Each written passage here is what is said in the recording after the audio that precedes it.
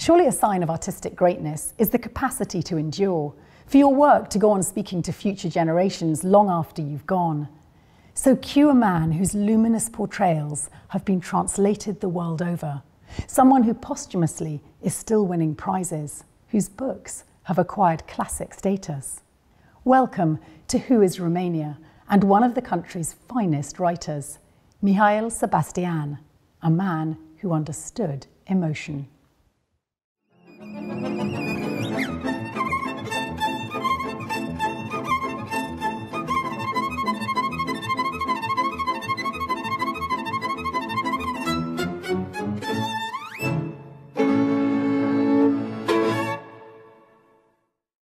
If you believe good writing demands pain, I can assure you Sebastian experienced plenty of it.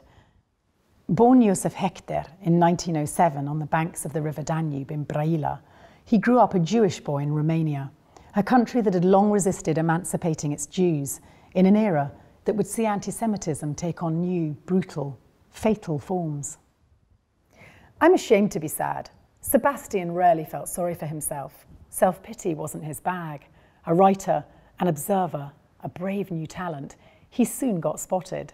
Nae Ionescu was the man of the moment between the wars in Romania, an academic, a philosopher, and an influential far-right thinker.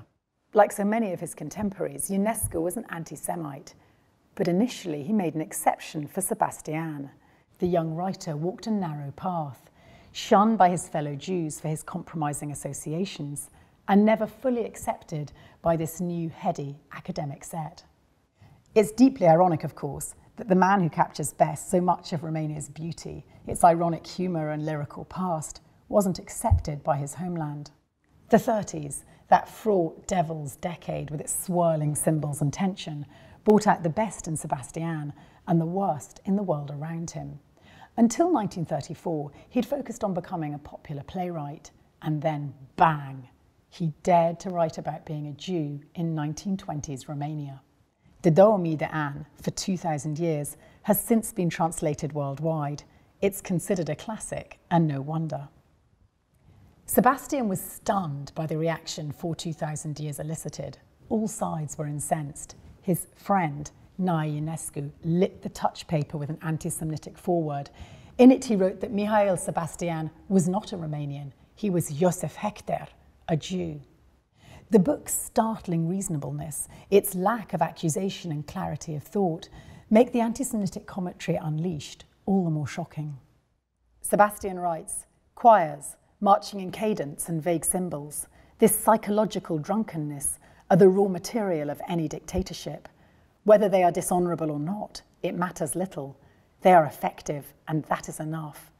There is only one enemy that can stand against them, the critical spirit. The paragraph ends with a pointed barb. A Yabu sucks at Romania's fascist Iron Guard movement. The critical spirit has never had a uniform. He is a civilian. What's extraordinary is the way Sebastian was able to negotiate the schizophrenic 1930s. On the one hand, he suffered terrible abuse. His friends abandoned him, and he was increasingly alone. But we also know from his journal that he continued to enjoy aspects of the louche Bucharest lifestyle. He loved and laughed, drank coffee and cognac, and published a rich stream of work, most of it devoid of any sort of Jewish commentary. The Town with Acacia Trees, Orașul cu Sălcămi, is a beautiful coming-of-age novel which captures the contradictions of adolescence. How does a man write like that about a young girl? No wonder the translated version has just won the English Pen Award. Above all, Sebastian's life is a testimony to the self-defeating nature of racism. His plays were brilliant, of-the-moment set pieces. In wartime Bucharest, Steaua fără nume, Star Without a Name, opened to a full house and rave reviews. Yet no one could know that the playwright was Jewish Sebastian. By then he was a poor man unable to earn decent money. He fell in love with actress Leni Kaler and wrote in his journal, "She's so beautiful, and I am so badly dressed, so clumsy." Sebastian almost survived Romania's war, but his end was pitifully premature.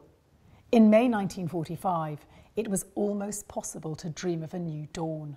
Romania's pro-German general, Ion Antonescu, had been toppled the year before. Germany had just surrendered, and Sebastian was on his way to give a lecture at the University of Bucharest when a truck killed him stone dead, aged just 37. Post-war, most of Romania's Jews left for Israel or America, including Sebastian's brother, who took his journals with him. It was decades later in the 1990s before they were finally published, both in the new fledgling democracy that is modern Romania and internationally, to great acclaim. And how Sebastian's work stands the test of time. Who am I talking about right now? Not one of the intellectuals caught up in the messaging of the far right. No, I'm talking about a Jewish lad born on the banks of the river Danube. In our current torrid times, with all its protest and division, if ever a man needs a statue, it's Mihail Sebastian.